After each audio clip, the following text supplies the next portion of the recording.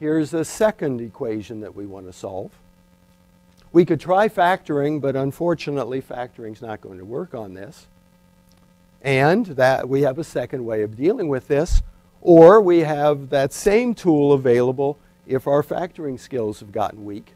We have the quadratic formula. This is an example of a quadratic formula. Excuse me. I may have to start over. Screwed up. I have a second equation to solve here. This one will not yield solutions by way of factoring. We're going to have to use the quadratic formula. This is a quadratic equation. If you are unfamiliar with the quadratic formula because you've forgotten it, the letter A that we use in the formula will be the number 2. The letter B will be the number -6. And the letter C will have the value of 3. I'm not going to write out the quadratic formula. If you've forgotten it, that means it's time for you to review it. The solutions from this, and there will be 2, will be x equals minus b. So minus a -6 is 6. Plus or minus the square root of b squared minus 4 times a times c. Minus times 2 times 3 will be -24.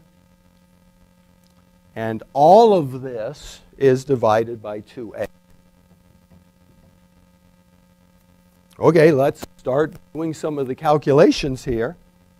This is 6 plus or minus the square root of 12 divided by 4. Now you have to remember some of what the steps are in simplifying radicals. If there are any square factors in here, we can take the square roots of them. 12 is 4 times 3, and the square root of 4 is 2.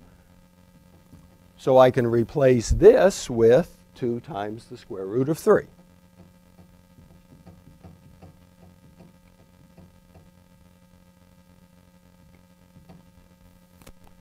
Continuing to simplify, I notice I have a common factor of 2 throughout.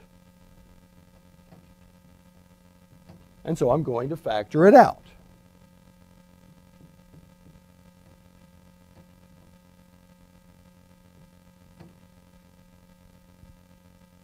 And finally, I can do some reducing here. This becomes a 1, this becomes a 2. And I'm going to quickly erase these and leave us with the final form of our 2 solutions. 2, 1. This stands for the 2 solutions to our problem. Note the signs. This rather abbreviated form stands for 3 plus the square root of 3 divided by 2. And a second solution, 3 minus the square root of 3 divided by 2.